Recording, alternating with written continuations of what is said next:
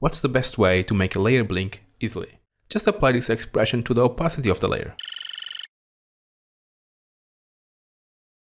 In this case, this expression makes the layer blink 15 times per second. And you can just adjust the blink speed variable for more or less blinks. Easy as that. But you say, Marcus, I have many layers and I don't want them to blink at the same time.